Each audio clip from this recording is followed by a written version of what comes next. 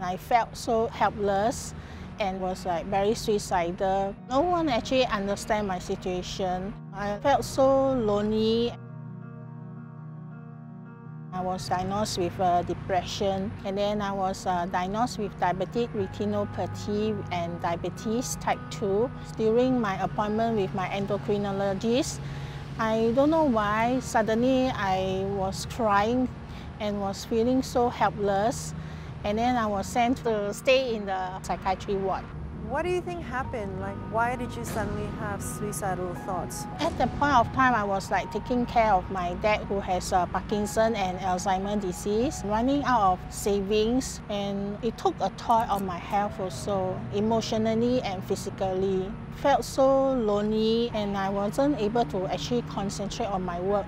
My mom worried about me a lot. I also worry about her too because sometimes like tends to be forgetful and forget where is the exact place to go. You're not able to work with your mom's age. She's probably not working either. So how is that affecting you guys financially? It's very difficult to survive. Sometimes we end up having to take the instant noodle or chi cheong fan, very simple dish. Jen knew she needed help and got in touch with the Singapore Association for Mental Health, or SAMH. Although she was previously never interested in art, it was through their art skills sessions that Jen discovered her talent for painting.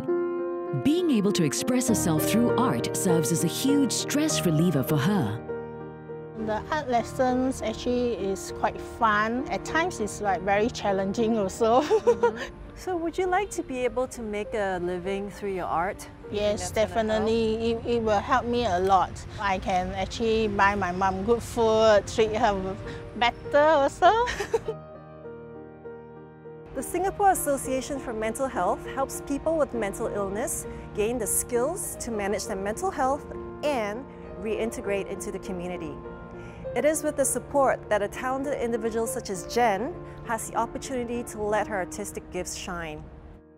To assist SAMH with their efforts, please call the number on your screen now to make a donation to the President Star Charity. Your contribution will go a long way in aiding those in need.